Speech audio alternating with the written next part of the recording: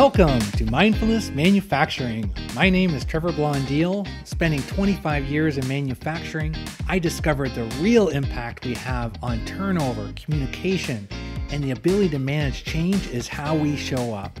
That's the essence of emotional intelligence. In each episode, we bring a guest or message to expand your skills, engage your people, and grow your organization. So let's jump in.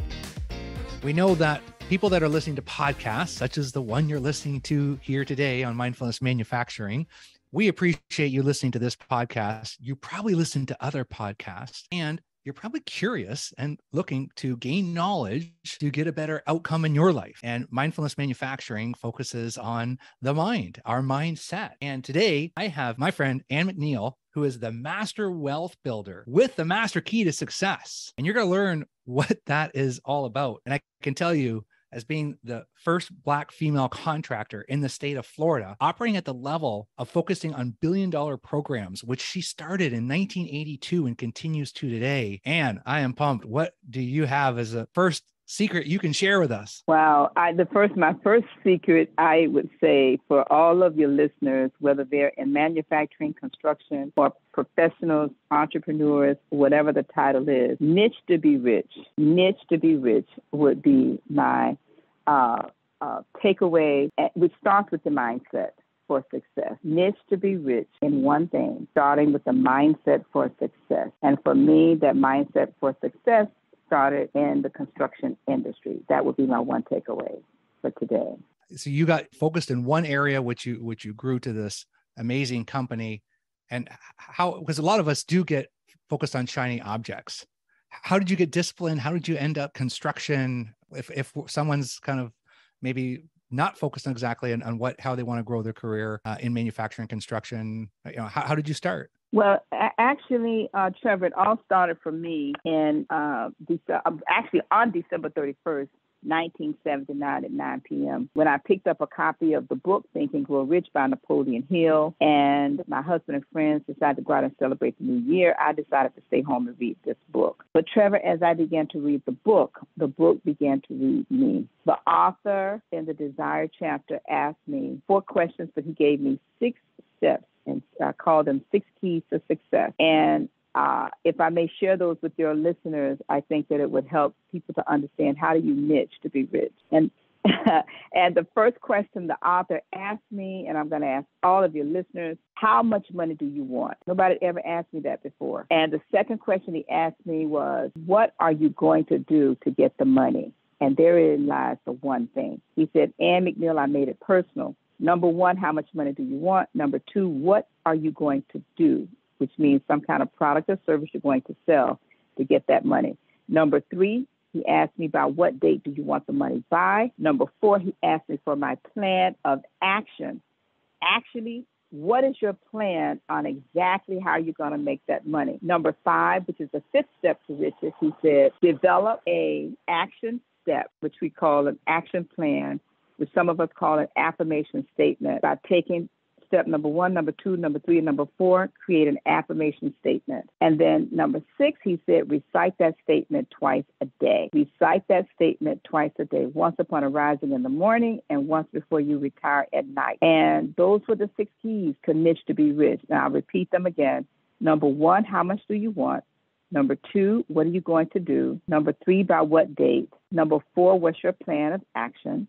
Number 5, create an affirmation statement. And number 6, recite it twice a day. That is the key to riches, by niching to be rich in one thing. And for me, Trevor, when I read that on that night, I didn't get it. I really didn't get it, like millions of us that read that book. But I would tell you over the years, I learned how to create a mastermind group of accountability and to use those 6 keys for every area, not just of my business, but of my life. And today, Trevor, 5 businesses later, I am learning, because you never really learn. It's a journey. It's not a destination. But I am still learning how to niche to be rich in one thing. And once we understand, Trevor, in manufacturing and in construction, if you can manufacture one item and understand the systems and processes, and also where's the profitability in that one item, you can then, perfect that, and then you can go on to, add another item and another item and another item. Oftentimes, Trevor, though, in manufacturing, we want to start with everything at once and not realizing that sometimes it's just too many things to focus on the mindset, if you will, for success on too many things. Because remember, Trevor, a confused mind makes no decision. It's just too confusing. A confused mind makes no decisions. Yes. Because we see a lot of shiny objects we want to chase. Each day that can be different. So that's for an entrepreneur, and that can apply to individuals and organizations as well. I've got a client that I'm working with, and very smart and works for a great organization, but doesn't really see that path to where does his success lie. And I haven't had this conversation, but this may be maybe a good way to lead in if someone wants to progress their career, but doesn't really know how to do that. Is this part of the concepts, Ann, of just getting clear? Oh, absolutely. And let me share this. I tell my coaching clients and my consulting clients, if you focus on the money, the passion will show whether or not that widget, we call it a widget, is for you. So oftentimes, Trevor, professionals and entrepreneurs, we have a passion about something we want to do, but it may not connect with your life, work, profitability to support you and your vision and your goals. But if you focus on the money first, now let me say this very clearly, it's not about the money. It's about who you must become in the process of learning how to make the money. Then you can take that money, do whatever you want to do with it. But again, if you focus on the money, how much, doing what, by when, then you can vet your idea, and maybe the plan is not there to make the amount of money you desire. And this is what happens oftentimes with professionals. We want to make more money in our career, but are we willing to become that person? Maybe you need a certification. Maybe it requires additional experience. Maybe it requires changing careers. Maybe it requires rethinking your ideas. Maybe it requires a longer time frame. Maybe it requires a mastermind of accountability to vet your plans and your ideas.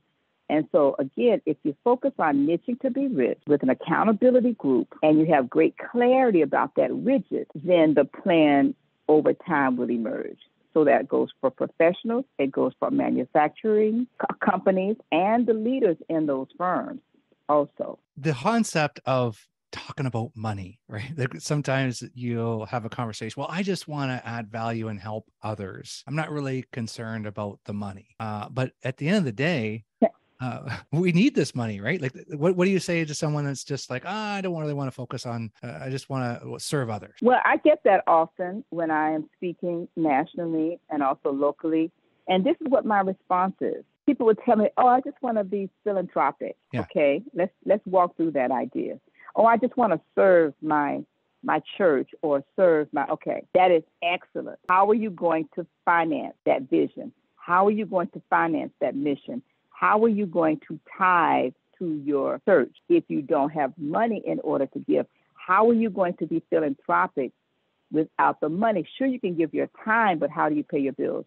And this is why I share with my clients. I said, first thing you want to do is start small right where you are and give. It could be $5. It can be your time. But at the same time, learn how to make the money and then give the money away. Let me say it again. You learn how to make the money and you give the money away. You see, when Andrew Carnegie asked Napoleon Hill to come up and create this philosophy of success, right? He paid Charles Schwab $70,000 as a salary, but he paid him $1 million bonus. This is all manufacturing, right? This is the beginning of the U.S. Steel Corporation. Yes. So we're talking to manufacturers. We're talking to your clients. We're talking to your listeners. Carnegie started with absolutely nothing. He started with nothing, but he became one of the largest philanthropic individuals during his time. He gave the money away, but he could not have given the money away if he did not learn how to make the money first. And then also, many of the people in his mastermind also became multimillionaires. They learned to give and to serve first by learning how to make the money and then later giving it away. You see, you cannot go to that furnace and say, furnace, give me fire. The furnace is going to say, give me wood and I'll give you fire. You've got to put the wood in first. And so for those of us who are listening and we're saying, but I don't want the money. I just want to serve. I just want to give.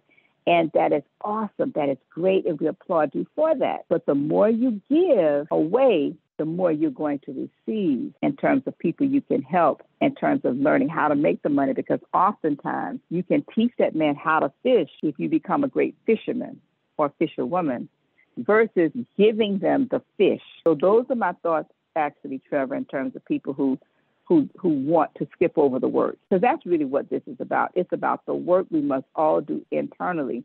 And that's why principles of success like Think and Grow Rich, Napoleon Hill Foundation, and so many others that are out here that teach us, but we've got to put the wood in first, Trevor. There's this whole concept that we talk about is abundance, a mindset of abundance or a lack mindset. And when you have, I've practiced it on myself, and the exact mindset that you're talking about, Ann, the more I can help others and whether it's leaving a good tip for someone that didn't expect it, whether it's just, taking a phone call and helping someone that needs it, or maybe asking. And I've got to balance it. And sometimes I got to say no, because I stay in that mindset because I've done the exercises that Ann talks about. And I believe that's how I'm still surviving today. My 7th year of business is that whole concept of Think and Grow Rich. And when you see the title, you think it's like, oh, well, that's just may lead you to one level of thinking. You think, well, this book was written in 1937. What can really still apply? Well, there's a reason it's still being read and bought today is because those concepts work. So yeah, I resonate with the whole mindset of if you have that concept of abundance that you can give and you're going to get back. But if you don't have anything to give and you're on a shoestring budget and you haven't really applied yourself and pushed, you can't get to that level to serve more people. And if you really are a giving person and you want to give to more, well, you got to build yourself up so that you can give more. Is that what I'm hearing, Ann? Absolutely, absolutely, absolutely. Giving, speaks to a positive mental attitude, and it could be something as simple as a smile. Gratitude and just being thankful and grateful for just every breath we take. I think COVID has taught us the power of the breath, the power of something as simple as the breath, and just being grateful. And so when you send those vibes out, when you send that spirit out, it emanates through you to others. And when you think about total strangers, if you pass a stranger by and you just give that person a smile or a nod, oftentimes they will return that smile and that nod. But what we don't realize, Trevor, sometimes is that when we talk about a mindset of abundance, we're sending that smile and that love out to the universe, and it reverberates. It reverberates like that stone that's skipping on the wave comes back to us the same. But also do the opposite. You see someone and you give them a stern frown, and you see how they respond. They will give you back what you sent out. And that also reverberates. And so I share with my clients, you have to be very mindful what we send out, because we do receive that which we give. And that comes from the spirit of abundance, and it comes from a mindset. And it has nothing to do with what money you have in your pocket. I'd like to share a quick story I just read this morning. I'm reading another book from the Napoleon Hill Foundation called The Mastermind, and it is actually the life story of Napoleon Hill himself. A very different take on Think and Grow Rich, and the stories are not repeated. But Napoleon Hill was sharing a story about the mindset shift that is required even during a time of poverty. And he talked about how he had lost a lot of money, and he was down to his last. I mean, literally last. And he had an idea to print a magazine called Hill's Golden Rule, but he had no money in which to actually do the publishing of the magazine. So he said, listen to himself, he's talking to himself, he said, I have no money, but I need this publisher to really consider advancing me the money in advance, right, to do this job. So he knew the publisher went to a certain place, which was a club, a private club, for lunch every single day at the same time. And he said he went to his hotel and he put on the finest clothes he had in his wardrobe. I mean, really got us a good haircut, shined his shoes, and he bought a cane, a walking cane, right? Just a little walking cane to look prosperous. And he waited until he knew the guy was going to be approaching club, and he said he started walking toward the club slowly until he saw the guy coming in view. And as they both approached the door, he shares the story.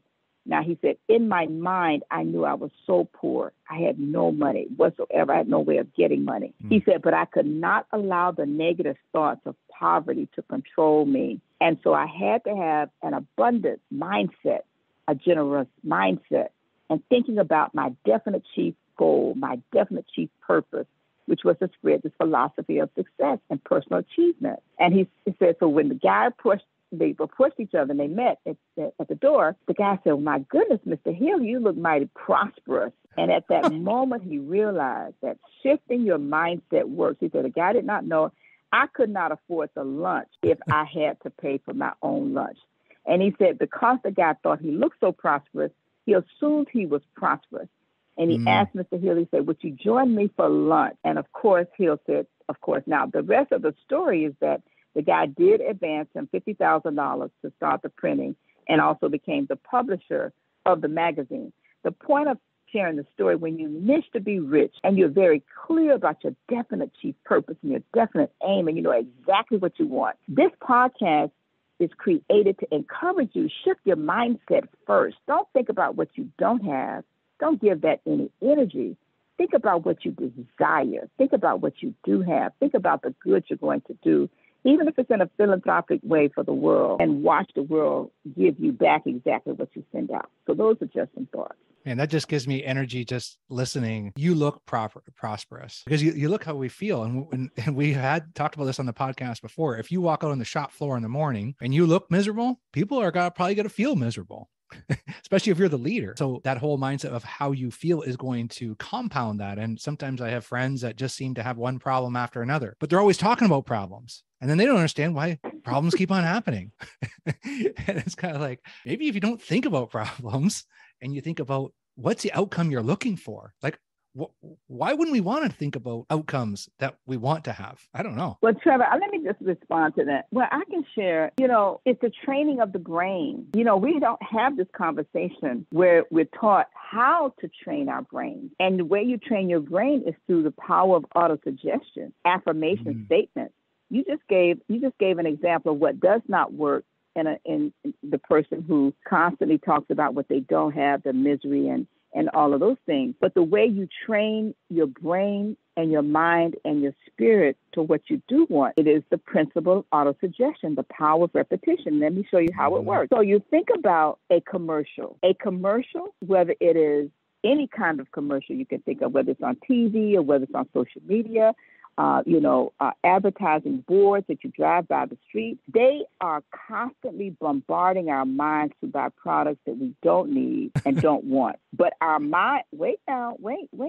How often have you bought something that was on an info commercial after midnight and you just knew you needed to have that slicer, that dicer, that pot, that pan, that knife? Don't laugh now, because we've all done it, the hula hoop, all of those things. And then we pile our house up with those things as if they're going to work on their own. No, the power of the advertisers have convinced us to purchase things that we don't want and don't need. And you have to ask yourself the question, how are you using intentional congruence? How are you using the power of subliminal seduction to encourage yourself towards your own dreams and your own goals and your own aspirations? And it is, I have a clarity mastermind that I've created. And this clarity mastermind group, we focus on training our brain to think positive thoughts every single day. We only meet once a month. We have exercises that we do every day to focus on what I call the 30-day test. What is that one goal to niche to be rich that you desire? Where's your affirmation? Are you reciting it every day? And that is what we do. And when I tell you, Trevor, the success that people have had as a result of using this Clarity Mastermind, right, as a part of our McNeill Factor system, it is the same process and system that advertisers use to convince us to buy products we don't need and don't want. You can use the same system of subliminal seduction on yourself by creating your own affirmation statement for your desire. That's the key to the 6 keys, the niche to be rich. It's just amazing to hear, because I can't help but think of where you are in your career and how you've got these 5 businesses built up, but now you're in a position to, this is not woohoo. This is what you've done. You're not someone that is talking about lessons. You're talking about stories. This is where you got to where you are. You're sharing your abundance. You're saying, hey, this is how it works. You've got masterminds where, you get people together to practice this. So this is a great time for me to tell, how did I meet Ann? Yeah, Think and Grow Rich. I Jen Sincero, You're a Badass. That's another one of my books on my website. I do book reports on. And I thought, where did all that come from? And we kind of go back to Think and Grow Rich and reading that. And so one of the things that practices that I do now is in the morning, I write down 3 items that I'm grateful for and then an intention for the day. So if you listen to the podcast, I'm on a journey to become a better speaker. And so I went to my first speaking convention in Florida and don't really know too many people, but pretty great, generous vibe. So I do my gratefulness and I said, I want to meet Tom Singer. And Tom is now a friend of mine and I didn't know him at all. And he's a host of a great podcast. And he was a former guest on here. And I go to this early session that I hadn't planned to go to. And I sit beside this other gentleman, his nickname's Shark. And him and I kind of headed it off and he walks out and all of a sudden I see him talking to Tom. They walk over to me and they said, hey, we like to gather a dinner and with people that are new. And I know you're new, you want to come to dinner. So I end up sitting, Tom's on my right and Ann's on my left. And these are 2 people I didn't know hours before, but I knew I was going to meet great people. I had envisioned it. And now I'm, friends with Ann and Tom, and then start talking to Ann about this whole concept of Think and Grow Rich. And when I told the story at the dinner, and I don't care. It seemed kind of weird, but hey, it's what I did, and here we are. So it was a good story. And then now, Ann, you're a master wealth builder from these concepts of Think and Grow Rich. So that's just my personal story of like, try it. What have you got to lose? And what? Well, I know. No, I just want to make a statement about lose as we prepare. I just want to encourage our listeners that it's not easy and it's not perfect. We're not perfect. And we will have ups and we will have downs. But just imagine having a great accountability group of like-minded and like-spirited people who are willing to hold you accountable. When you're down, they can pick you up, right? And when you're up, they can elevate you higher. So I just want to encourage our listeners to consider connecting yourself with the mastermind group. Just wanted to share that. Well, the mastermind group, and we've talked about this, Ann, where I have had one for 4 years with my coaching group, and there's no way, even items that happen in the last couple of weeks, that I can be able to help more people and have the success that I have without others. And this a whole accountability of what you're talking about. It's real. And if you're in a manufacturing plant or construction, you can do this with a few people at work. You can do this with colleagues, maybe someone that you went to school with. What Ann's talking about here, and we're going to leave some links in the show notes, and she is the mastermind master. And I've even gotten better at facilitating our masterminds from Ann's deep work in this and her success. Take your smallest situation and say, hey, you know what? This is where my end goal looks like. And look at the back at those 6 steps that Ann started in the beginning, and practice those. And I'd love to hear from you on how that works. But having that last element that Ann just added is a game changer, because we get busy and we get focused on the next idea. When you have this group, you got to come back to and say, okay, so what is your outcome you're looking for, and are you saying it twice a day, and what's happening? And that is just some of the elements. Man, I could talk to you all day, Ann, because I always learn something when I talk to you. What's the last message you want to leave our listeners with? Because one thing that I'm feeling right now is already I'm re-energized on my positive mindset. I would say, think and grow rich, but niche to be rich in your mindset by focusing on one thing. I gave the 6 steps, and if any of your listeners would be interested in getting a copy of those, if they would text me at the number 55678, that number again is 55678. If you text that number at 55678, and in the subject line, you just put the word Ann, ANN, in the chat. If you put ANN in the chat and text that number 55678, Trevor, I will send those Niche to Be Rich 6 Keys to Success out to all of your listeners, regardless of when they're listening to this, because It's one thing to tell people what they should do, but it's something else to give them one thing to do. One takeaway from today is download the 6 keys to success and niche to be rich in one thing in manufacturing and also in your profession. And I will guarantee you, if you're willing to do the work, you will niche to be rich. Thank you. I love it. That will be in the show notes. And I challenge you. I'm telling you, if you've been following this podcast, I believe I've probably built some credibility with you. And I'm telling you, Ann's the real deal. She is a genuine, giving, abundant person, and just blessed to have you on the podcast today. And even on your vacation, you showed up, Ann, today. So I appreciate you so much, and the listeners do as well. So you have an awesome rest of your vacation. Thank you. Hey, folks, appreciate you taking the time to join us today. If you enjoyed this episode, share it with someone. Haven't subscribed yet? Do it now. Remember, if you want results, the key is increasing your awareness of how you show up.